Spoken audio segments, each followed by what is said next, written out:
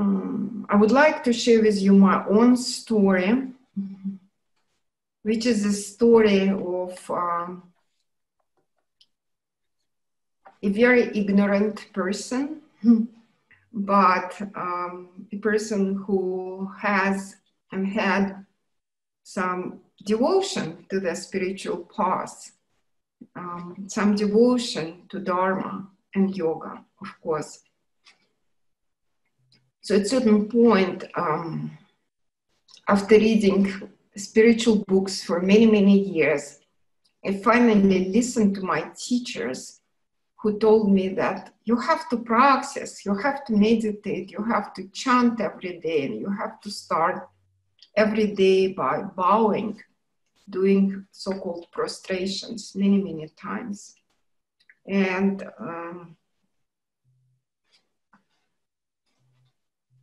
I was kind of a city girl at that time, you know, living in a comfortable apartment, in a temperature-controlled environment, eating what I want, getting in a car every morning, driving to my office, sitting in a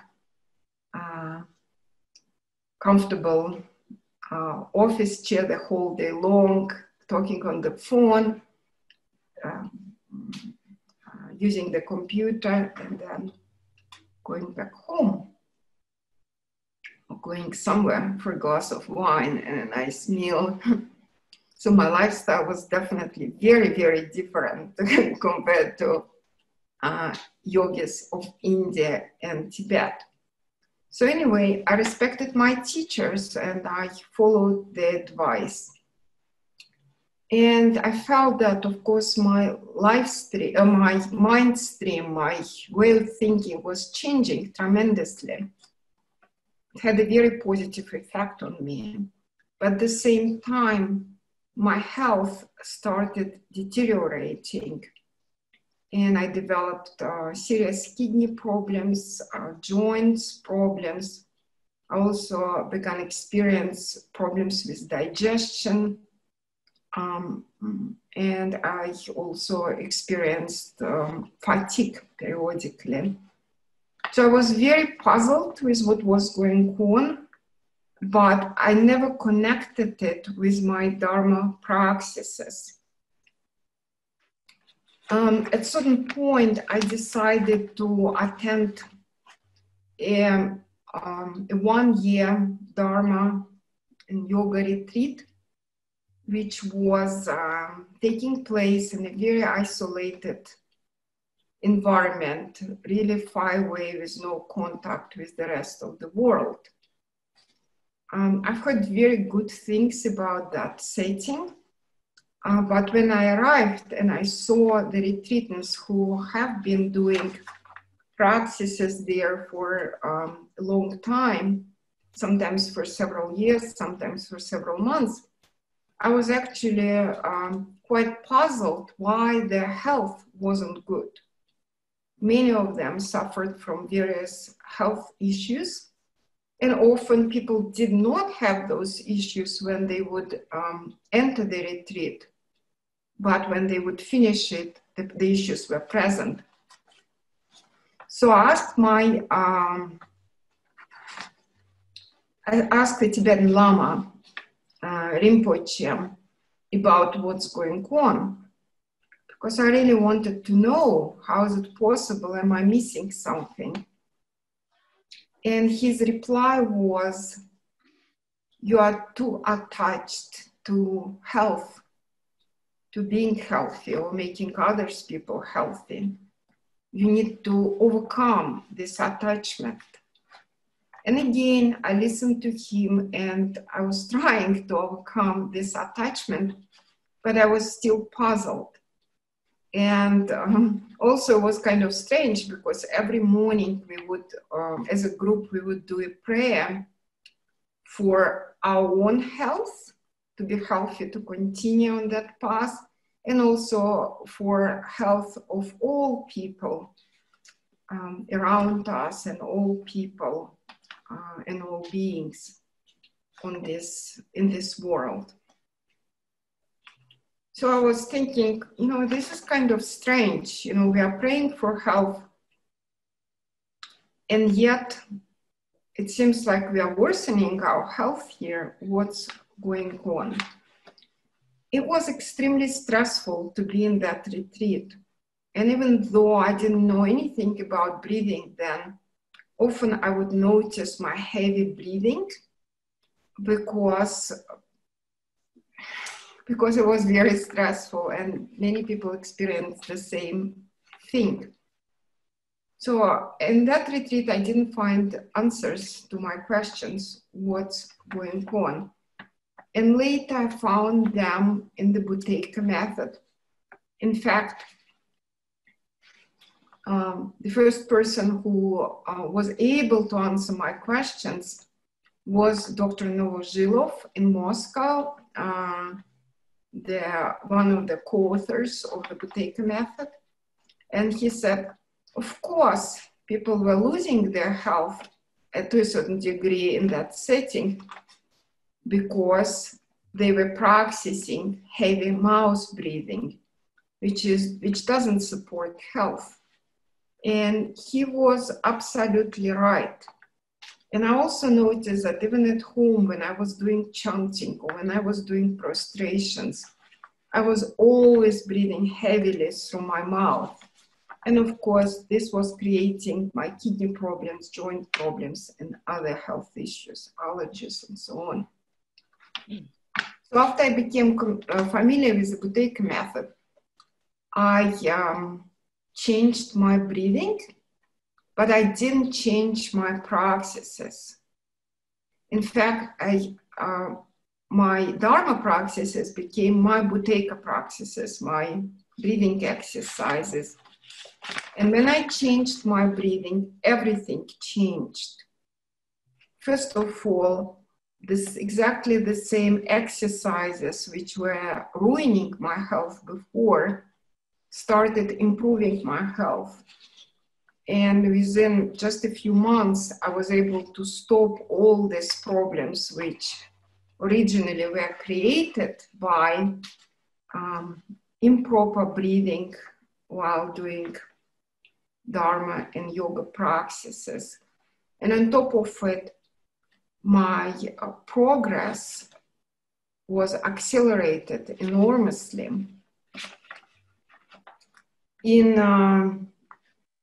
the Buteyko clinic in Moscow, they have a little picture on the wall with a saying of a Russian saint, the saint of Orthodox Christian tradition. And the quote says, if you breathe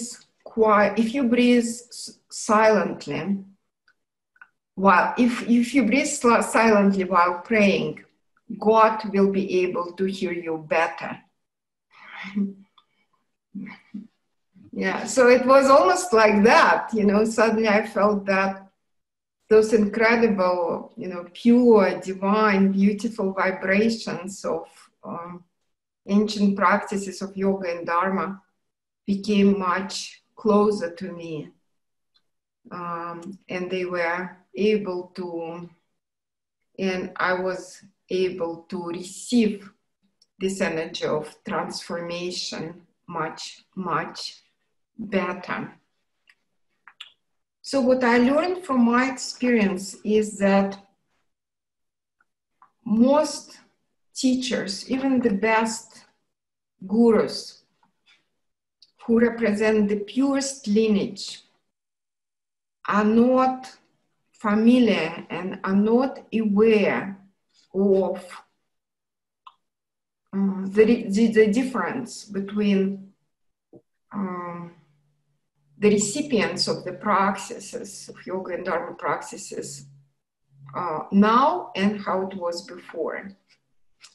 And this is a problem because we Dharma practitioners go to our teachers for an advice, for recommendation.